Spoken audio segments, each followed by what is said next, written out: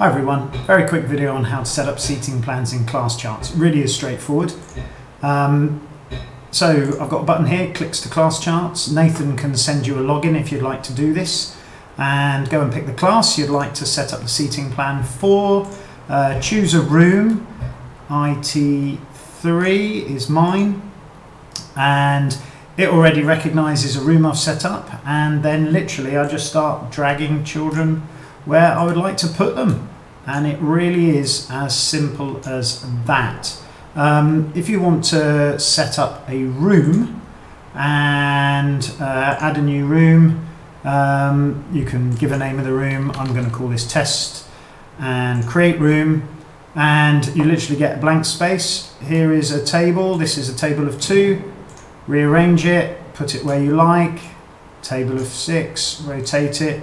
It doesn't have to exactly match your room, but yeah, so pull these on, put your teacher desk at the front, and that's your room, and then you can save it like that. So that is the very quick overview on how to set up seating plans. Hope you find it useful.